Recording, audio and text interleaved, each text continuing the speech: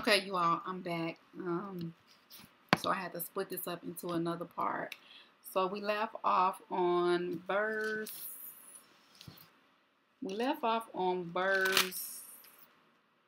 20. Verse 20 where it says, at the end of verse 20 where it says, the time was come about Hannah had conceived that she bare a son and called his name Samuel, saying, because I have asked him of the Lord. And so now we add verse 21. And this is in verse 21 where Hannah's fulfilled her promise to God. So in verse 21, and the men Elkanah and all his house went up to offer unto the Lord the yearly sacrifice and his vows. Verse 22, but Hannah went not up, for she said unto her husband, I will not go up until the child be weaned, and then I will bring him. That he may appear before the Lord and there abide forever. Verse 23, and Elkanah, her husband, said unto her, do what seemeth thee good. Tarry until. So he's saying, wait until thou have weaned him. Only the Lord established his word. So the woman abode and gave her son suck until she weaned him. So suck is basically saying like she breastfeeding him. She was breastfeeding Samuel, and so she didn't want to give him to the priest until she weaned him, until she took him off the breast milk, so he until he grew, and so now it says, let's go to 24. And when she had weaned him, she took him with her with 3 bullocks and one ephah of flour and a bottle of wine, and brought him unto the house of the Lord in Shiloh. And the child was young. Verse 25. And they slew him. They slew a bullock and brought the child to Eli. Verse 26. And she said, O my Lord, as thy soul liveth, my Lord, I am the woman that stood by thee here, praying unto the Lord for this child, I pray, and the Lord has given me my petition, which I asked of him. Verse 28. Therefore also I have lended him to the Lord as long as he lived. He shall be lended to the Lord. And he worshiped the Lord. He worshiped the Lord there. And so, as I'm reading this is coming to the end of the verse. I don't know how many or what person, like Hannah, like she was so so faithful, so dedicated. Her prayer, she stayed consistent with her prayer, and she kept her promise to God. Like after she had Samuel, she nursed him. She nursed him all the way up until he was like, and it's going to say it when we get to when I read what the verse is talking, it's going to say that until he was 3 years old, and then she took him to the priest. And when she took an offering. They took an offering. The offering she took with him. And so let's read what verse 24 and 25 is talking about. At each of the great annual feasts, several different types of sacrifice was offered to God. Some offerings require animal sacrifices for the forgiveness of sin. Some require food or grain offering for praise and thanksgiving. And some require a liquid. So when it said a liquid, I'm thinking that's why she took the wine. She took the wine because the liquid offering is represent dedication. So she took the liquid to be poured out at the base of the altar for dedication. Elkanah and Hannah took 3 bullocks, or according to some sources, a 3-year-old bull, some flour and some wine to the annual feast in order to offer several types of sacrifices, including one to dedicate their child Samuel to God. You can read more about this in Numbers 15, 1 and 10 for more on the different types of offering. And so now we're going to read verse 26 and 28, where we read, And she said, "Oh, my Lord, at the soul liveth, my Lord, I am the woman that stood by thee here praying unto the Lord. For the child I pray, and the Lord has given me my petition when I asked of him." 28. Therefore also I have lent him to the Lord as long as he liveth, and he shall be lent to the Lord, and in worship the Lord there. And so let's read what that verse is talking about. To follow through on her promise, Hannah gave up what she wanted most, her son, and presented him to Eli to serve God in the tabernacle. In dedicating her only son to God, Hannah was dedicating her entire life and future to God. Since Samuel's life was from God, Hannah was not really giving him up. Rather, she was returning him to God, who had given him to Hannah in the first place. These verses show us the nature of the gift we are to give God. So she gave God one of her most precious. Hannah gave God one of her most precious gifts. Can you imagine? She never had a child. She never had a child. Her womb was shut for years and years. Then she prayed and asked God for child. And she said, praying, Lord, you give me a child, I'm going to give him back to you. So she kept her promise. So can you imagine? I'm just paraphrasing. You never had a child before, then you get a child, and you give your child, you dedicate him back to God. You dedicate him back to God. So many of us, we pray and we say, Lord, this is my child. I'm putting him in your hands. Hannah, she physically put him, she took him to the priest, was putting him in God's hand. She didn't just, said a prayer, Lord, I'm putting him in your hand, praying that you watch over him, you cover him. She took him. After she nursed him all the way up until he was 3, she took him, and then she kept her promise. She took him to God. She took him to the priest for him, to be there to serve. And so then it goes to say, she was returning him to God, who had given him to Hannah in the first place. These verses show us the nature of the gifts we are to give to God. Are they gifts which cost us little, Sunday morning, a comfortable tithe, or are they gifts of sacrifice? So Hannah, she wasn't giving something we got. She gave him a child. She gave him her child, And then it goes to say, we're going to read it, when she gave him a child, she went there. She went there yearly. She would go there and take sacrifice, take things to him, like a mother. He just paraphrased. She gave him to the priest, and she went to go check on him, go see about him. She didn't just drop him off never went to go see him. She still yearly, she went to go see him. And so, are you presenting God with tokens, or are you presenting him with your entire life? Verse 28, Samuel was probably, and this is where it tells his age when she gave him to the priest. Samuel was probably 3 years old, the customary age for weaning. When his mother left him at the tabernacle, she did not, of course, forget how much her wanted son. She visited him regularly, and each year she brought him a linen robe. So she took things to him. She took clothing. She took clothing to him. She visited him regularly. Each year she brought him a linen robe, just like Eli's. You can read more about this in chapter 2, verse 19. In the later years, Samuel lived in Ramah, in his parents' hometown. And I think that's the end of y'all. So that's the end of the lesson, the verse. And so, wow, y'all. So as I was reading this, I was reading so many things. And I do want to add, we just read this Hannah prayer, but in chapter 2 it talks about Hannah prayer of thanks, how she gave prayer of thanks to God. So if you get a chance, you can go and read chapter 2. But we just finished chapter 1, and so as I was reading this, so many things coming to my mind, and what God was giving me when I was studying this last night, the notes what he gave me to give you all on today. Man, this is so powerful. There's so many of us just like Hannah.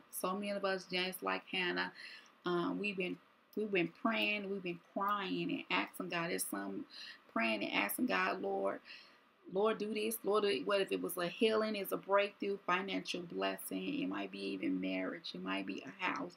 It might be a car. It might be a job. Whatever it is, you've been crying. You've been crying and you've been crying for so long, praying and asking God, Lord, I'm asking you for, you've been praying. And me, from my experience, that's how I was like Hannah. That's how I was like Hannah before I moved. Like, I kept it up before God. This was 8 years.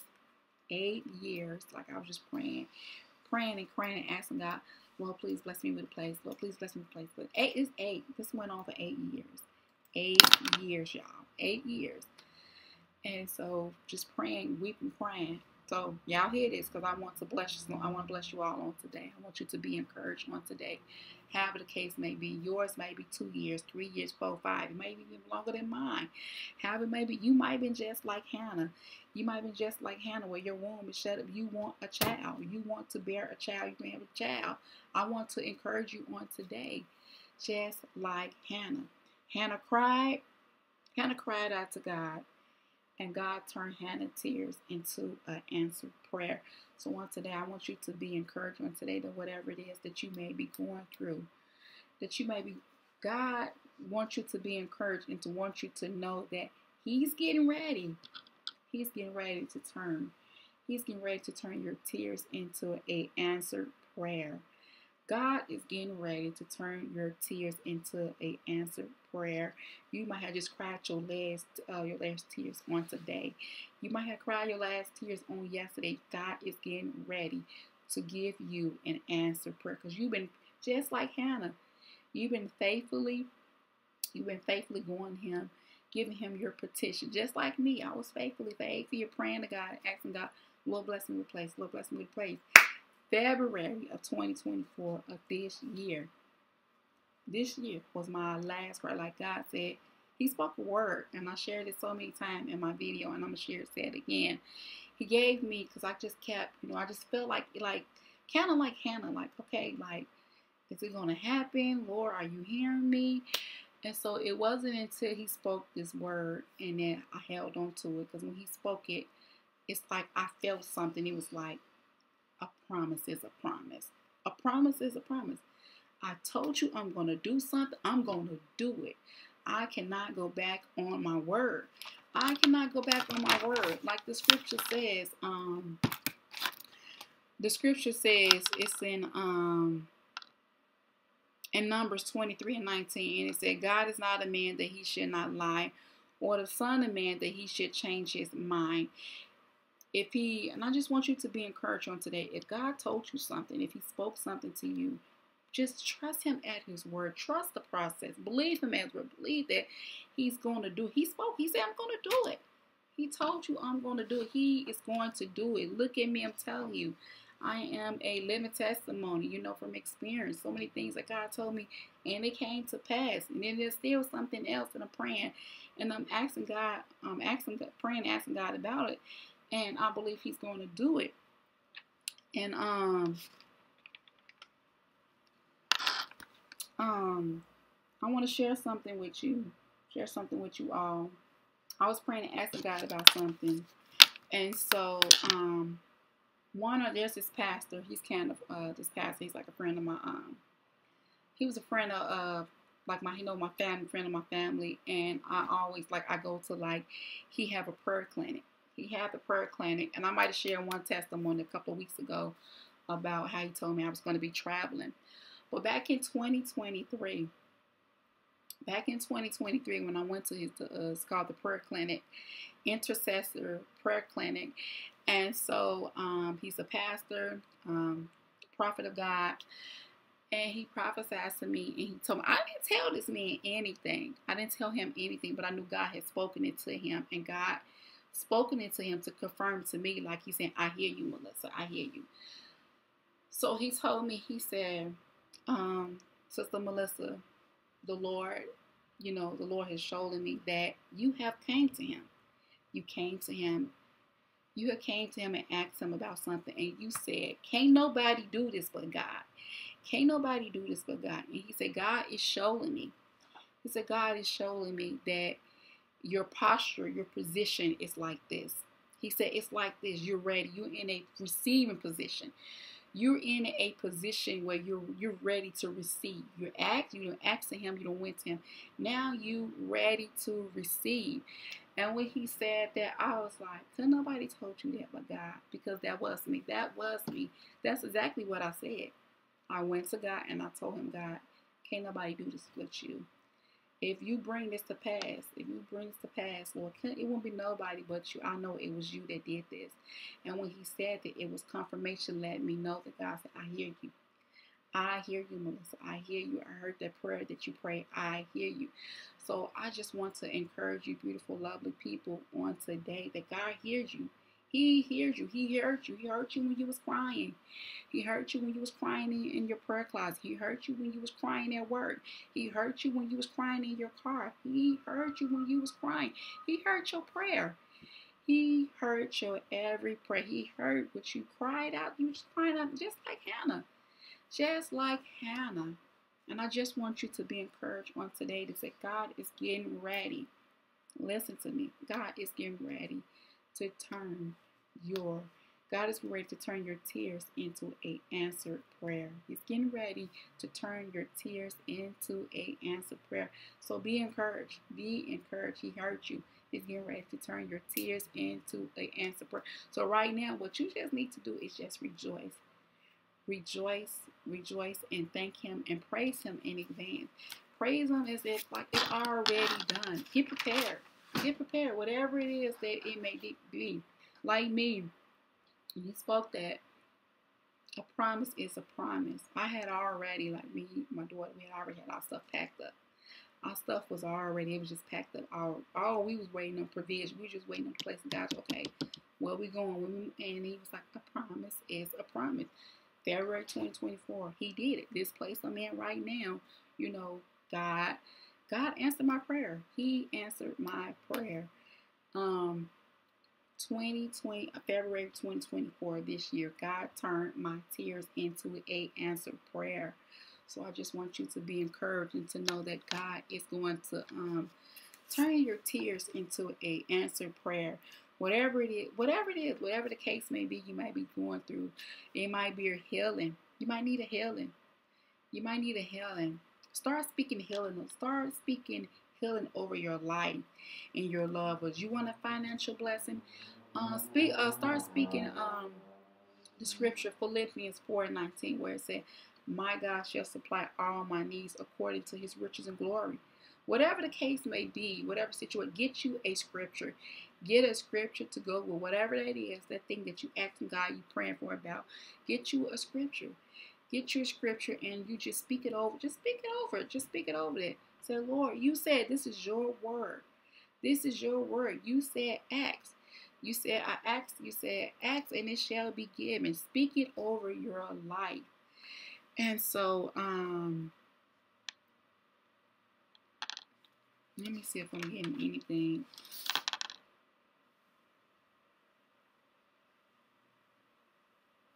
And so, like I stated, when I was getting ready to put this lesson, I was studying my Sunday school lesson. When I first got this, I was studying my Sunday school lesson, and he spoke it in my spirit. "Melissa, I need you to have some crazy faith. I need you to have some crazy faith." It's where it's that, so crazy. You asking God for something. You ask God for something. Let's say you asking God for a house. "Lord, bless me with it. I'm looking to own my own house." Crazy faith. When you have some crazy faith is when you're going out looking at a house. That's some crazy faith.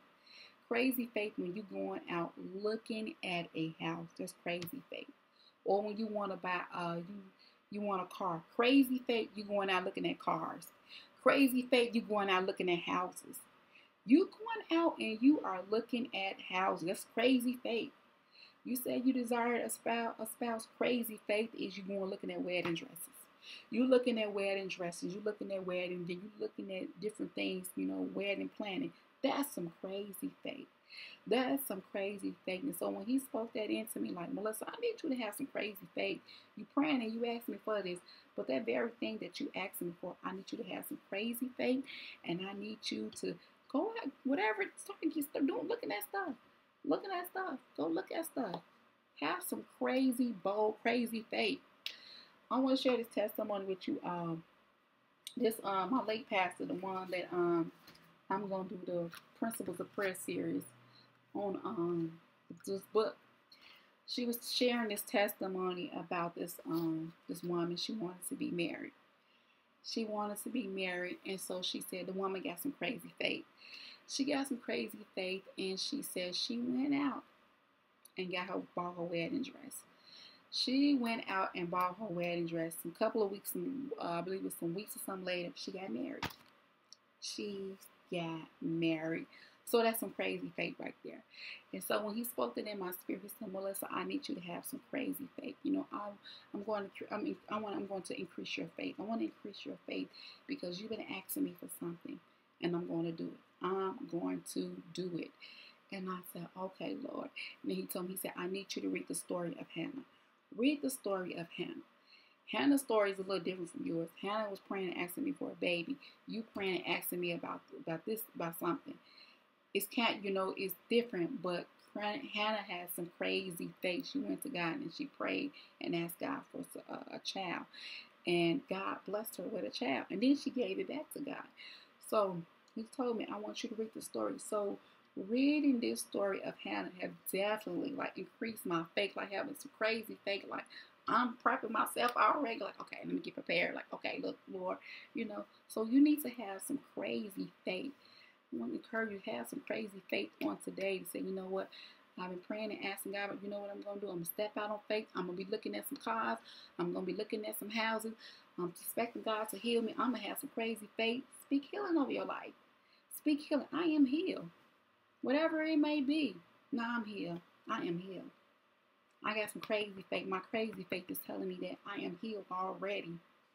My crazy faith is telling me that I'm healed already. My crazy faith is telling me that I'm delivered already. My crazy faith is telling me that the house is mine already. My crazy faith is telling me that I got the business is mine already. It is mine already. So have some crazy bold faith on today. I pray that this new Bible study on Hannah tears turned into an answered prayer. I pray that it blessed you on today. I pray that you got some out of it. Share this video. Share this video with a loved one that you know they might be going through something. Share this video with someone they might be, they might been you might be in agreement with them. You might be in a prayer agreement with them when both of y'all been praying together concerning. Share this video with them, to bless them, because this really, as I was studying this last night, and I was reading this, and I had taking my notes, I was like, this is good. I was like, Lord, this is good. I'm like, this is good. And then as he began to speak it in my spirit, get ready. Tell the people to get ready. Tell them to get ready because I'm getting ready to turn their tears into an answered prayer. I am getting ready to turn their tears into an answered prayer. So many of them have been crying. They've been praying and crying and asking me to do this for them. Some of them getting discouraged. Some of them losing hope. But give them this word on say, tell them, I'm getting ready to turn their tears into an answered prayer.